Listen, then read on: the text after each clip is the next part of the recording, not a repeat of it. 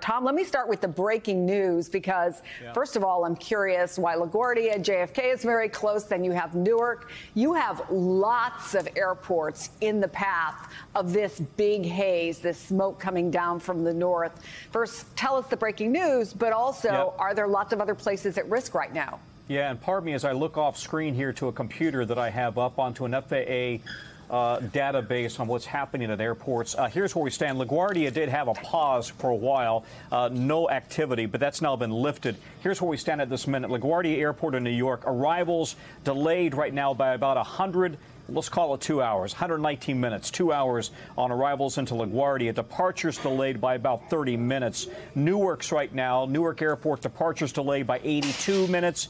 Philadelphia, I just wanted to check that really quickly. We had some delays there. I think we're looking at about 29 minutes. Pardon me, Chris, while I look off camera.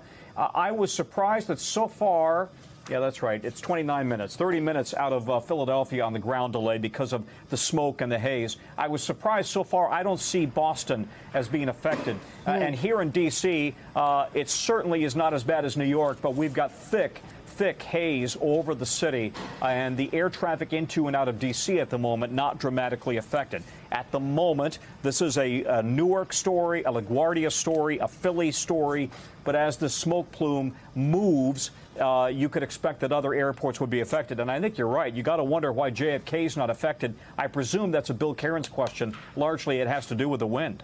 Okay, well, I mean, first of all, let's also point out we're at the start of a very, very heavy summer travel season. But Bill Cairns, let me show you, because there's an amazing picture we have. This is the Earth Cam over Manhattan. This is insanity.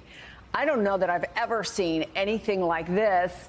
Tell us a little bit more about what we're seeing, and can you answer my question, Tom's question, about sort of the way the winds may be affecting what gets grounded, what doesn't, who's got horrible air quality, and whose is only bad? All right, Chris, let me give you the breaking news first. New York City is now in the hazardous air quality. That's extremely rare. That's almost never happened in New York City's history. This has been monitoring since the late 90s. So this is something that none of us have seen here before. That's the air that is outside that I'm in right now, why I'm wearing the mask. It goes from unhealthy, very unhealthy, to hazardous. Only Syracuse earlier today and Scranton and now New York City have reached this hazardous category. And that means it's not just hazardous for people that have respiratory issues, children, or the elderly. That's for everyone that you see. And the New York Health Department is telling everyone if they're outside, you should be wearing a mask. If not, try to stay indoors. This is not air you want to be outside and want to be breathing. It got so dark in the last hour. If you look down here, the street lights came on. That's how thick and dense this smoke is. And keep in mind, this isn't like a fire that's like in New Jersey or the Catskills. This fire is in Quebec, 500, 600, 700, 800 miles away from here. So again, this air mass, this really thick, dangerous stuff, is now settling down towards Philadelphia. It's in the New York City area, southern New England, and areas of Pennsylvania.